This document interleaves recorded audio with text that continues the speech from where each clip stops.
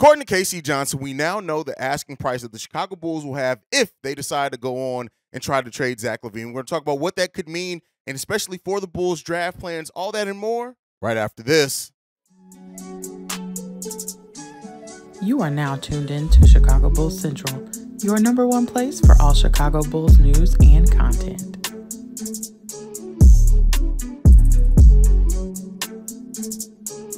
What's going on, Bulls fans? Welcome to another episode of Chicago Bulls Central, your number one spot for everything Chicago Bulls related. If you want to follow the show, you can do so right off the top at Bulls Central Pod on every social media platform. If you want to follow me personally, you can do so at CEO Haize. That's CEO Haize. But let's go ahead and get into the content for today. So K.C Johnson recently released the expected return that the Bulls will be looking for back if they decide to trade Zach LaVine. Now, I want to make sure this is prefaced by saying if they decide to move on from Zach LaVine, but this is really starting to be a little bit similar to kind of the situation that we found Jimmy Butler in about a decade ago, right? Where however long ago it was, it feels like it was forever, but is that we heard little bits of rumblings, and then the Chicago Bulls went out, they got Rajon Rondo, they got Dwayne Wade, and then, it started picking back up after that. And so ultimately, I'm not saying that I think that the Bulls are going to move Zach LaVine, but I do think that they are rightfully so trying to see what they can get. And if they do decide to move on from Zach, they want to make sure that they get a package back that is indicative of how they value Zach LaVine. And so with K.C. Johnson talking on that, the Bulls will want back multiple first-round picks, right? They'd want a good young player back, and they'd want salary cap filler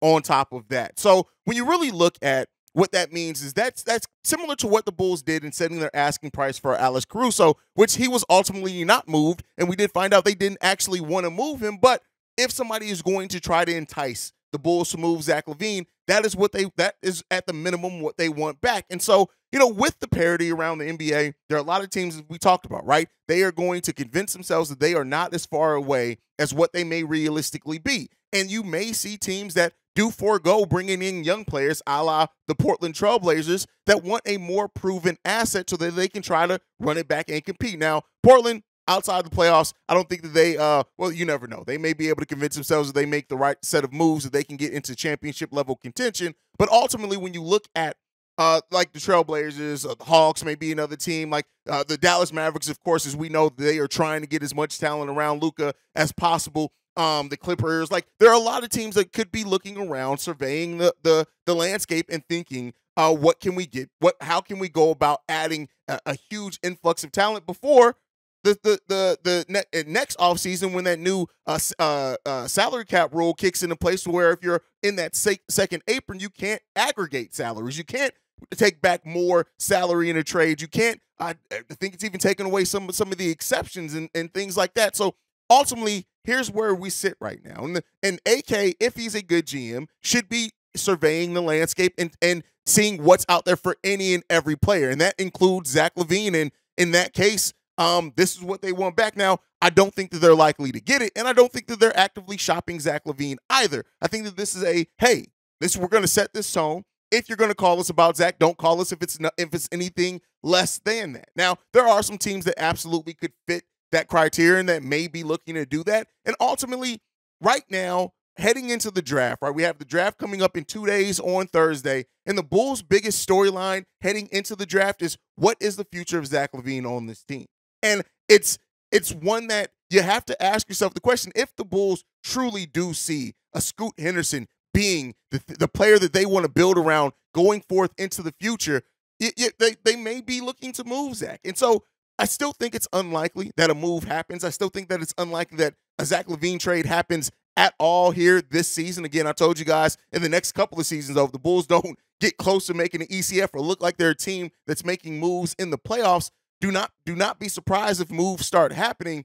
But ultimately, right now, I don't necessarily expect it. I would love to be surprised. Not to say that I'd love to see Zach moved. I don't want to see Zach move. But if the Bulls actually pick a direction, right, then, that's the direction that we finally know that we're going. All the woulda, coulda, shouldas could stop, right? And we now can move forward in that new direction. But I think ultimately, when you look at the signings, the fact that the Bulls are probably expected to re-sign Nikola Vucevic now, that all points to more a running it all back scenario. Now, that does not mean that even signing a Nikola Vucevic back removes the Bulls' chances of making a big move in the draft, because it doesn't. But ultimately, I do think that if Vooch is re-signed, that means that they are running back this unit and they're going to try to go at it again, right? And maybe wait till Ball's contract comes up off the books so they can have a little bit more flexibility. DeMar's contracts could come off the books at that point as well. So, it really depends. And I know yesterday we had a episode talking about Vooch's contract, and I saw a lot of you guys in the comments just talking about how, that Vooch deal to you signifies that DeMar could be moved,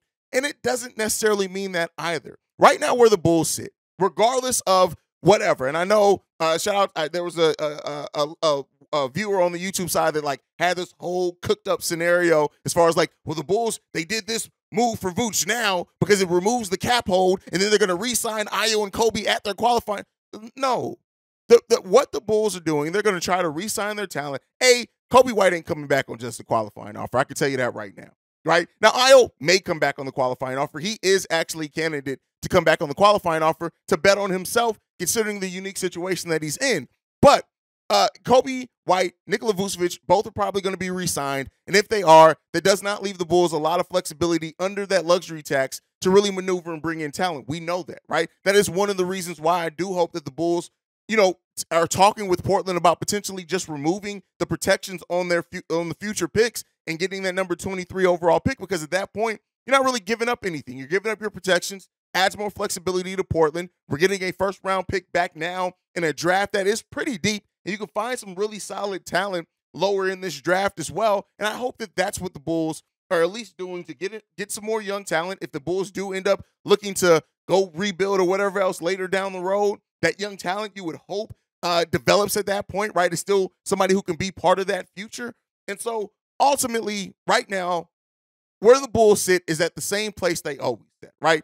The Fisher rumor aside and all the other rumors aside, the Bulls, do not let that confuse you or let you think that anything has really changed with this Bulls team, because it hasn't. The plan is still the plan. The outline is still the outline, and it's still the most likely scenario that this team is going to be running it all back. Now, the biggest question is running it all back with what type of additions, right? Are they going to be running it back with a pick that they get at number 23 or lower in the first round? Are they going to be running it back with an acquisition, a point guard, or a shooter or a big that they get with that mid-level exception? But outside of that, those things, this team is primarily going to stay the same. And Javonte Green is probably not going to be re-signed. Dalen Terry's probably going to get more minutes. Hopefully, let's knock on wood and hope that the Rook is, going into now his second season, is ready. But ultimately, the same questions that exist around the Bulls are going to continue to exist until they actually make a move that signifies one way or another, or they start winning at a level that then those questions can stop, and you can start focusing on just constantly adding to the team, which may be what they're doing regardless. But the Bulls situation, as it stands right now, to me, and in how I view this thing, and like I've told you guys before, pay attention to when some of these rumors start up. Pay attention to when some of these articles start happening. It's usually around the dead time. It's usually around the time period where there's nothing else going on around the NBA. And also, sometimes, now K.C. Johnson is a valid source, right? We pretty much trust K.C. Johnson. He's not always right on the rumors or the things that he talks about happens, but he's locked in and kind of knows the mindset behind the team, the front office, things like that. He's been around this team long enough. And so I believe that that's the Bulls' asking price. I just don't believe that they're shopping him, as the Fisher article said. So ultimately, like I said, not much has changed with the Chicago Bulls team, in my opinion, and I don't expect it to change much over the course of the season. Now, we are heading towards the NBA draft, which is going to be fun. Make sure you guys are also subscribed to NBA Central, as we'll be going live during the draft. So make sure you guys are tuned in for that one. We'll be breaking down everything, not just Bulls, the general NBA channel. But with that said, heading into the draft now, with the focus kind of being on Zach LaVine, and many people now thinking that the Bulls' chances of trading into this draft may be directly correlated with trading Zach LaVine. I don't necessarily think that, right? But I do think that this team is still looking to make a move into this draft. And so we've been off and on covering potential draft prospects for the Chicago Bulls here on this channel, and we're going to continue that today. One player we're going to talk about today is Trayce Jackson-Davis. This is a 6'9", 245-pound power forward / center out of Indiana. This guy, he's drawn comparisons to Jalen Williams and Trey Lyles. He stepped up big time last season, right? Becoming one of the more productive and active players in the country. He is an explosive athlete with that leaping ability. He has a good second leap as well, getting back in of rebounding. Listen, and the way that he really looks at how to break down defenses from that high post and in being a playmaker in the pick and roll as well. Listen, he has great vision. And again, he's a person that could potentially bring that point forward type skill set, right? He doubled his assist numbers from the prior year into this year. He's an elite shot blocker and rim protector, right? So when you look at some of the things that the Bulls need, rim protection, rebounding, he brings that hugely, right? And like I said before, he ranked 4th in Division I at 2.9 blocks per game. He has a 33-inch standing vertical. He's an outstanding screener as well on the pick and roll. He creates shots out of isolation plays, which as a power forward is a major asset on top of that. 7'1" wingspan, which we know AK loves the wingspans, and he has a bag of post moves. He gets in his bag operating in the low post on either shoulder area of that. His long arms allows him to do the spins, the kind of push layups and things like that, and hook shots as well. And he has the athleticism to also slam it on people's heads and take players off the first step, right? He averaged 2.8 offensive rebounds a game in his 4th year. And this guy he doesn't get in foul trouble. He's a smart, high IQ basketball player. He was a senior at Indiana, so you expect him to be able to make the floor early. He's coming into this draft 23 years old. He'll actually turn 24 in February, so a little bit older of a player. But when you look at some of the things that the Bulls need right away, I love it. Now, as far as his weaknesses, 3-point shooting, don't even worry about it. He's not going to shoot very much. He hasn't shown much development in that area. It doesn't mean that if you have a shooting coach, what the Bulls now do, maybe you can't coach him into being somebody who can knock down consistently an open 3-point shot, because he could turn into that. When you look at his work ethic, even his shot release, there's some promise to maybe he can turn in. Look at what, for example, like a player like Brook Lopez turned into as a 3-point shooter, right? He didn't attempt a single 3-pointer his senior season, though, even though he was working on it. But as I've said before, sometimes when players work on things, you don't see it immediately that next season. So it's something that he's working on. He went 0 for 3 for his career from 3-point range. Again, 23 years old, which could be seen as a negative with how old he's coming into this draft. But overall, the size, the ability to take players off the dribble, the post moves, the true rim protection that he brings as well. At number 23 or late in the first round, I actually like this guy a lot. Trayce Jackson-Davis out of Indiana. Make sure you guys have him on your draft board because I like this guy. Again, comes in at a position of need as well for the Chicago Bulls, and he's somebody that you can expect to maybe produce for you day one. Now, he's not going to give you any 3-point shooting, right? You get that from P. Will. But I do see a future in which if the Bulls do end up drafting Jackson-Davis, that he absolutely can be maybe a starting 4 eventually. He can definitely be a damn good change of pace forward to come off your bench and an energy. He's basically, all intents and purposes, he doesn't shoot the ball as well, but he brings that same level of energy that Javonte Green brings with a way better size profile that is more indicative of a power forward in the NBA. And when you look at that rim protection as well, I like the idea of this guy next to Nikola Vucevic in some lineups and even next to P. Will if you want to go small ball 5 with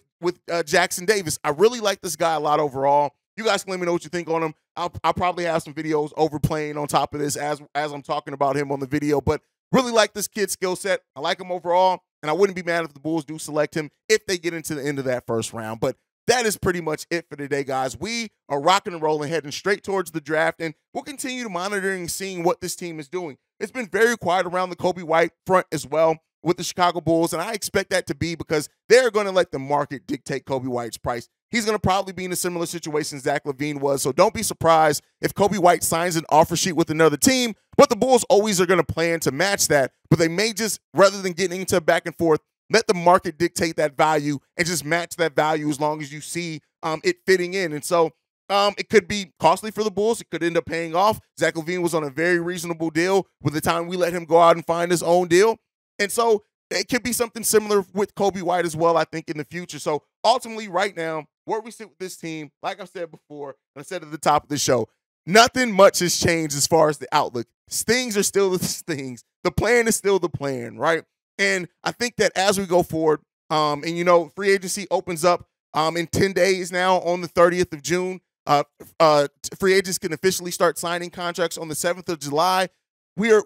Everything's going to start rocking and rolling here fast, and we're going to know what this outlook of this Bulls team is going to be going into the next season here in basically the next week or so, right? It's not going to take too much for us to know. And again, the Bulls have not filed for any type of exceptions with Lonzo Ball, so do not expect those to come. The time that it'll take those to get approved, free agents will probably be off the board by now. So because the Bulls did not file for that, they're probably not going to file for it this season. It's still an option next season as well, but ultimately, that's where the Bulls sit right now, right? That's what's going on. We'll continue to monitor. You already know. We'll be the first to drop as news drops. Make sure you guys are following the show at Bulls Central Pod. You can send us any feedback, questions, comments, concerns, bullscentralpod@gmail.com. Lastly, if you want to leave a text message and our voicemail, the number to do so, 773-270-2799. We are the number one spot for everything Chicago Bulls related because of you guys. And like I like to end every episode on, go Bulls. Love you guys. See red if you can, y'all. Peace. This has been a presentation of the Breaks Media.